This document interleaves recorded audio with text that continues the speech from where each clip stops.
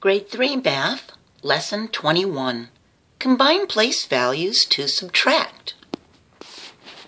Sometimes when you're subtracting and you need to borrow, it's easier to combine place values. Look at this number, 431 minus 227. If we combine these two place values, we have 31 take away 27. 31 take away 27.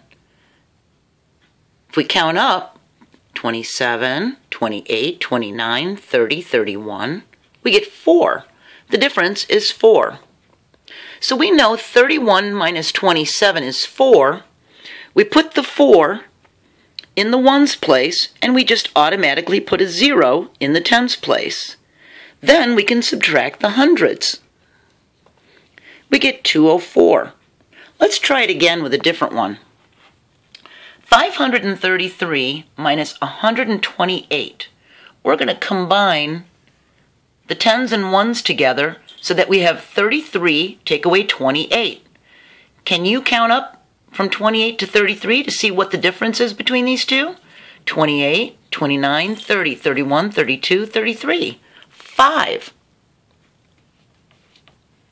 So we put our 5 down in the ones column, we put a 0 automatically in the tens column, and then we just subtract the hundreds. 5 take away 1 is 4. It's a lot quicker than borrowing, don't you think? Let's try another one. We have 513 minus 482. Now, in this one, it's not the ones column that is hard to do. It's the hundreds and the tens column. Do you see the problem here? 51 minus 48? We can easily do 3 take away 2 is 1. But 51 take away 48, you wouldn't want to have to borrow from the 5 to give it to the 1, then do the subtraction. It'd be a lot quicker to just say 48, 49, 50, 51. 3. And because there's no other place here, we could write a 0, but it's not necessary. The answer is just 31. It's a lot faster than borrowing. Let's take a look at this one. This is a special one. We've got 3, and we need to take it from 0. But the thing is, we've got another 0 here, so what do? We'd have to take it from the 5. The quickest way to do it, in fact, this should be 499. The quickest way to do it, in fact, it's not. The quickest way to do this, is to cross off the 50 and make it the next smallest number, 49. See? We crossed off the entire 50, not just the 0. And the next smallest number from 50 would be 49. That way, when the 0 borrows 1, it borrowed it from the 50, not from just the 0 or the 5. It borrowed 1 from the 50, so the 50 became a 49. See? Now you can say 10 take away 3 is 7, 9 take away 7 is 2, and 4 take away 2 is 2. Let's try it again, but with a bigger number. 4,000 minus 186.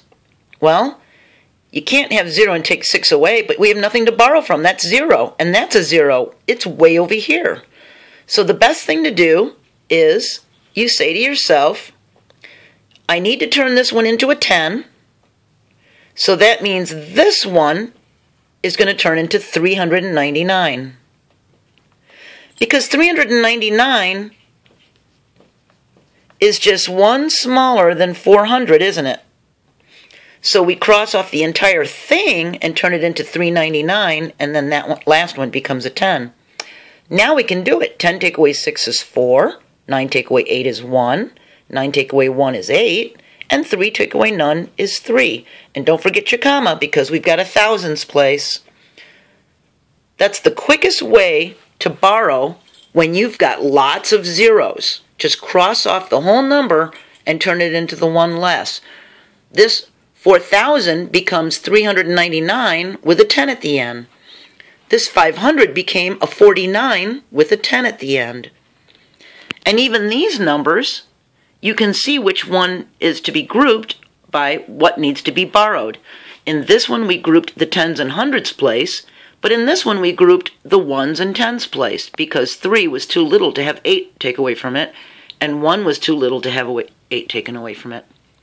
So it's very easy to combine place values. It's a quicker way to do it than to borrow or regroup, and it'll help you do your math a little faster. Try it on a couple problems that have borrowing and see how that works. But make sure you know which one you're going to circle to combine. See you next lesson.